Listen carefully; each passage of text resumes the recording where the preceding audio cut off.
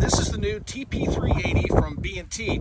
I saw this gun over 6 years ago in Switzerland and did a video about it briefly in a video that we produced while in Switzerland at B&T.